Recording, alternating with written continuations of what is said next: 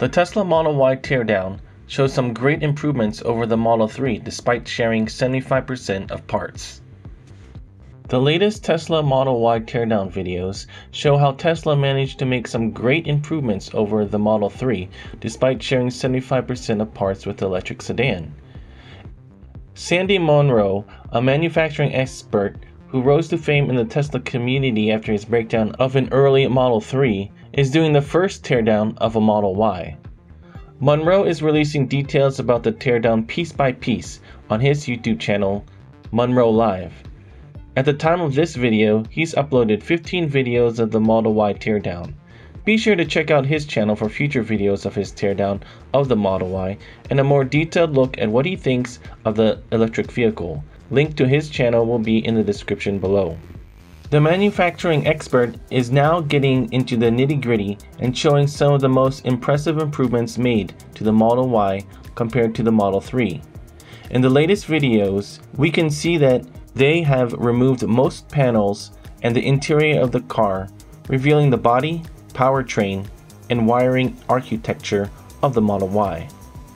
Last year, Tesla announced that the Model Y, which is built on the same platform as the Model 3, is going to share about 75% of its parts with the electric sedan.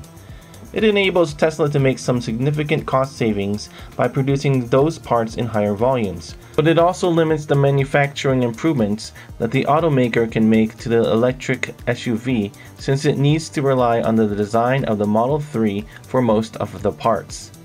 Nonetheless, Tesla managed to make some fairly impressive improvements despite those limitations, according to Munro's latest videos.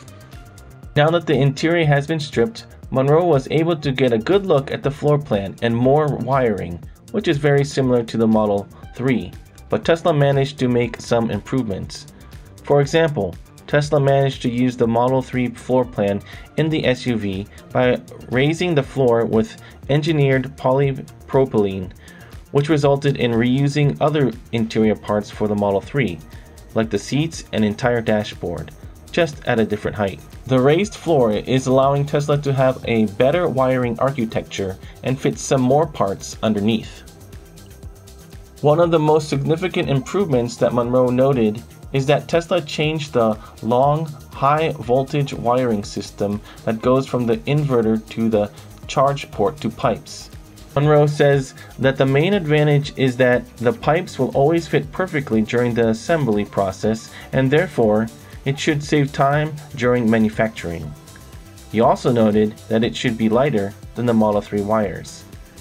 In another video, Munro deep dove into the rear casting of the Model Y, which is by far the most significant change to the body of the Model Y compared to the Model 3. CEO Elon Musk said that Tesla is moving to an aluminum casting design instead of a series of stamped steel and aluminum pieces for the Model Y body. A new patent application filed last year revealed this new casting machine that Tesla is using to build the Model Y.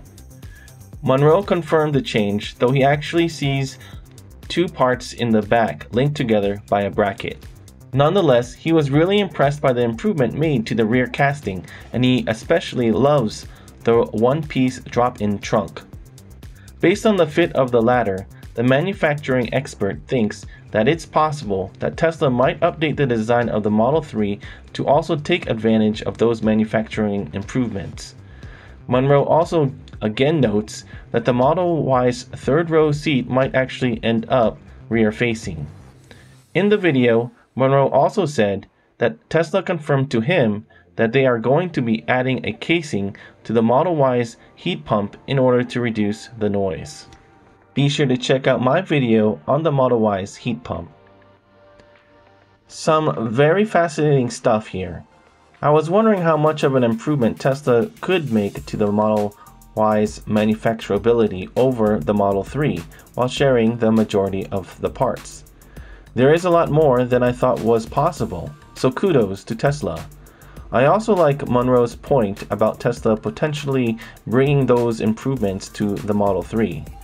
While it would be a significant capital expenditure due to the kind of volume the Model 3 is making, it could be worth it if the cost savings per car is big enough.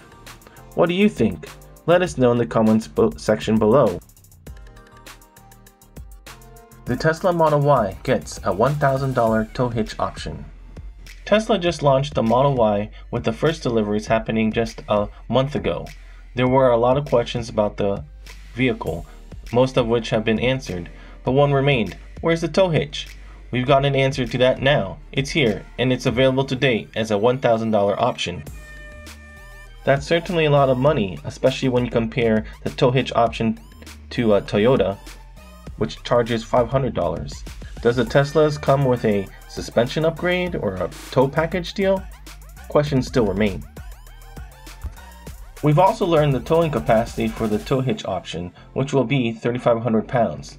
This is higher than the Model 3's tow hitch option, which has a capacity of around 2,000 pounds, and that option is only available on European Model 3s. The Model Y has a towing capacity of 5,000 pounds. The Model Y's tow hitch option is classified as a Class 2, which means along with the 3,500 capacity comes a max tongue weight of 300 pounds and probably a 1 inch to 1 1/4 inch receiver. 3,500 pounds isn't going to break any towing records, but for a small travel trailer or to tow a small boat or just for the simple addition of a bike carrier, it should be more than enough to help expand your cargo options. Another option you can put on the tow hitch is a bump guard to help protect your Model Y.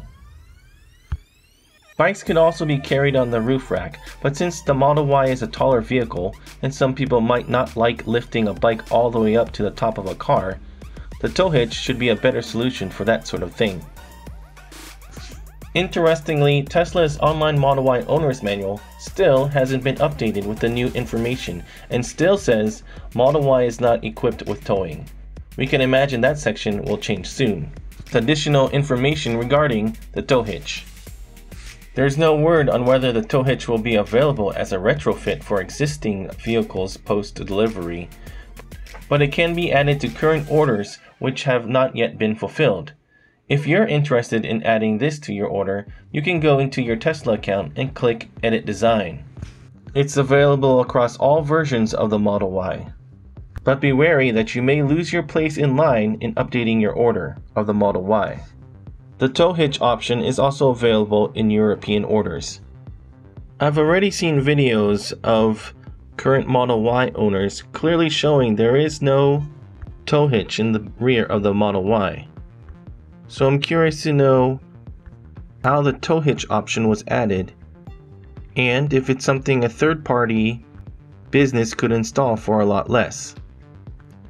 Also expect the vehicle's range to be affected 30 to 40%.